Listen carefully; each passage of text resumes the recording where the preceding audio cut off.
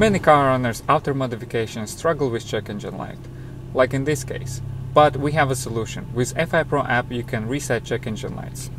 Go to FI Pro app, select Diagnostics and choose between two modes, Manual Scan or Auto Scan. In Manual Scan, to delete trouble codes, press Delete All button, and as you can see, the check engine light disappears. The same can be done in Auto Scan mode by selecting your car mark and applying the settings, and then turning off the engine and then restarting back again. The app will automatically scan and erase any check engine lights. It's that simple.